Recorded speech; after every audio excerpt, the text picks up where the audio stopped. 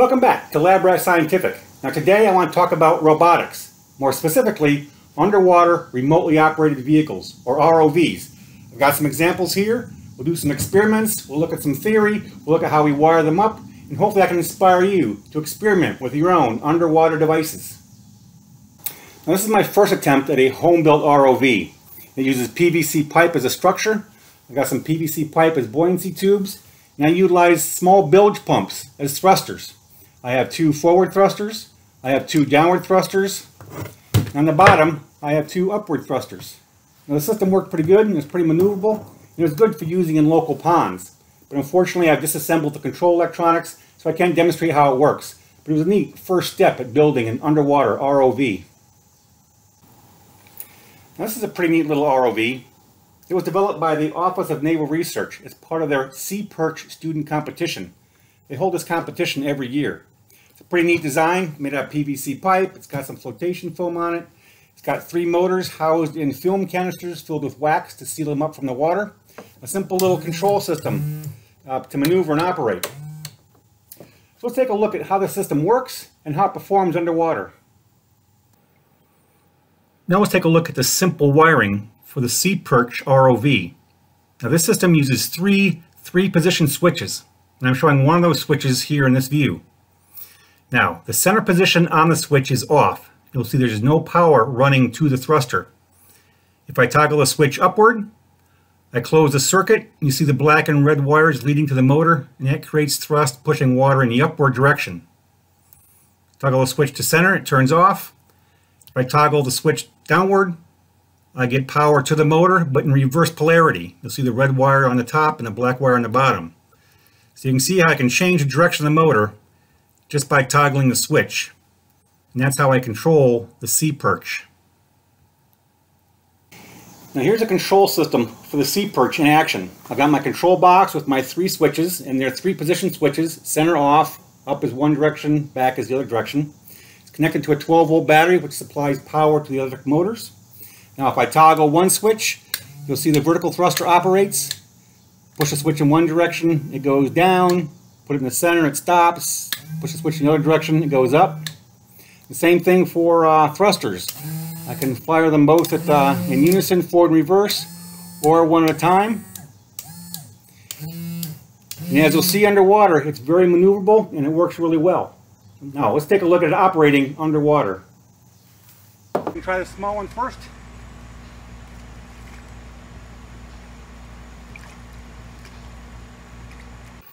Now I'll submerge and then resurface.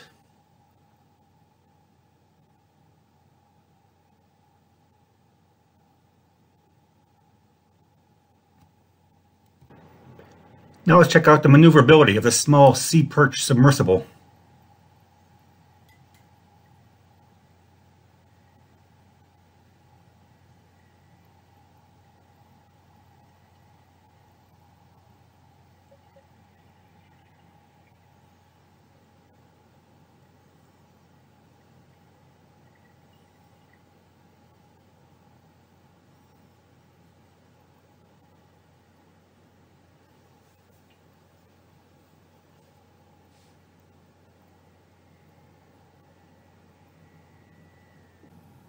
Now let's take a look at a simple diagram of my large underwater ROV. At the top of the structure there are 2 buoyancy tubes. These tubes are sealed and full of air, and they compensate for the weight of the aluminum structures, the PVC pipes, and the electric motors and battery. There are 2 forward and reverse thrusters. These are also used for turning. You can see the 2 thrusters in the right hand picture. There is 1 up and down thruster for submerging and surfacing. There's a sealed battery box that contains a 12-volt battery to run the motors. There's a sealed control box that contains the control relays for the motors. And this is the umbilical cable that runs to the surface that allows me to control the ROV. Now I protect the propellers with a propeller guard. This keeps debris from getting into the propellers. Here's my home-built, large, open water submersible. Now the thrusters are forceful enough to be able to handle some ocean currents and dive pretty deep. Now I utilize PVC construction for the structure, and I utilize 3 12-volt trolling motors for propulsion. I have my 2 forward and reverse thrusters, which are also used for turning, and 1 vertical thruster in the middle for going up and down. Now I've got some control electronics housed in a watertight compartment. I've also got a 12-volt battery in a watertight compartment, so I have the power on board. Now I use a control system which is much similar to the SeaPerch which I showed earlier, and all I have to do is throw a switch and then get a thruster to move in different directions for maneuverability. Now I've designed the system to allow me to hook it up to a computer and get a little more sophisticated with my control system, and I'm going to do that later on. Now this is the back end of the submersible, so let's take a look at the front end. Here's the front end of my open water submersible. You can see the PVC structure here. My 12-volt battery is contained in a watertight compartment here at the bottom. I've got a small underwater flashlight to give me some illumination. I've got a small underwater camera that's connected to the surface by a cable so I can see what's going on underwater. And I have a compass here which shows up in the upper right-hand corner of my video image to give me an idea of the direction I'm heading. It lets me know where I am relative to the boat. Now, when I get more sophisticated and computerize this system, I'll be able to have a better video image. I'll be able to have computerized depth gauges and compasses and things to make maneuvering a lot easier. Now, let's take a look at the control system that operates this ROV and then see how it performs in the pool. Here's the control system for the large ROV. It consists of 2 relays represented by the purple rectangles, one here, one here. Now these relays are located on the submersible itself in a watertight compartment. Now at the surface there is a switch which is denoted by this green box, which is a 3-way switch, center being off. Switching this way connects that pole, switching this way connects this pole. Now the relays are also connected to the propulsion battery on the submersible, and these propulsion batteries are the same battery. Now on the surface, if I have the toggle switch in the center position, both of the poles of the thruster are grounded, so there's no voltage going to the thruster. However, if I toggle the switch in one direction, you'll see I get a closure at the surface switch. It energizes the electromagnetic coil on the relay, pulling in this contact, and now I have the positive side of the battery connected to the thruster on this side and at ground on this side. So now the thruster operates in this direction. Again, if I return a switch to the center position, everything turns off. I toggle switch in the other direction. Now what I have is this relay actuating. Now what I have is the battery positive pole is now connected to this side of the thruster. And now the thruster runs in the other direction. So, off, thrusting in one direction, off, thrusting in the other direction. Now let's take a look at the basic control concept for the ROV. As I stated earlier, the buoyancy tubes were sized to make the entire system slightly buoyant in fresh water. Now, since salt water is higher density, I've got to actually add weights to the system to get it to float properly if I want to use the system in salt water.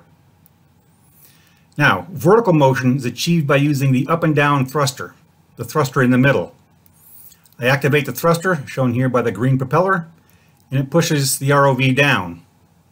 If I stop the thruster, it should float in water and not move up and down if it's somewhat neutrally buoyant. I reverse a thruster, shown here in red, and the system moves back upwards. Now I use the forward and reverse thrusters, the thruster on the left, for horizontal motion.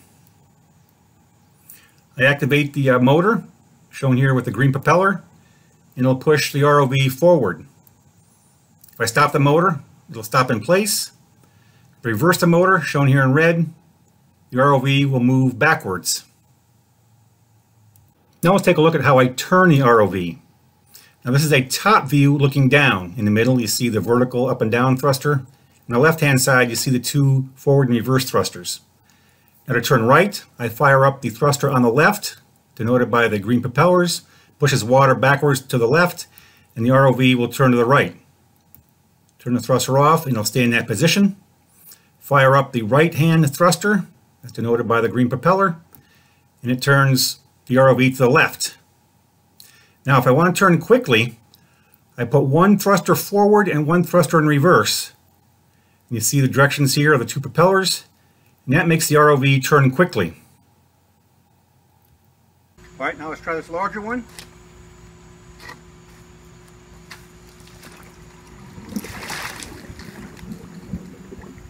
Now take a look and see how this large submersible submerges.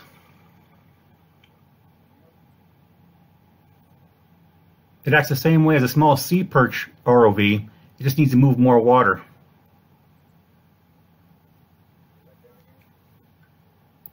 Now let's check out the maneuverability of the large ROV. During the maneuvers, you can see the various propellers spinning. And even though this system is much larger than the SeaPerch ROV, it's still very maneuverable.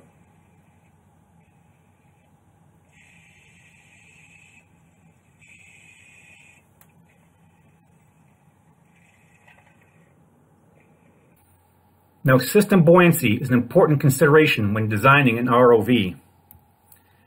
Now, my ROV is ballasted so it has a slight positive buoyancy, so eventually it will rise to the surface without any power, but it allows me to go up and down with very little thrust. Now, the ROV will float differently depending on whether it's in fresh water or salt water. The ROV floats a little more easily if it's in salt water, since salt water is more dense. Now, water is considered to be incompressible, so the density of the water will not vary due to the pressure, or in other words, the depth. However, water density will change as the temperature of the water changes. Water temperature tends to decrease with depth, and the colder water is more dense. This means the buoyancy will increase as the ROV dives deeper.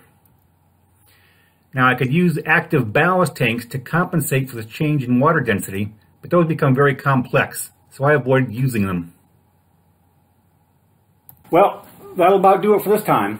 Hopefully I've inspired you to maybe experiment with your own underwater remotely operated vehicles, and maybe even inspire you to participate in the Office of Naval Research SeaPerch competition. All right, I hope to see you next time on LabRat Scientific.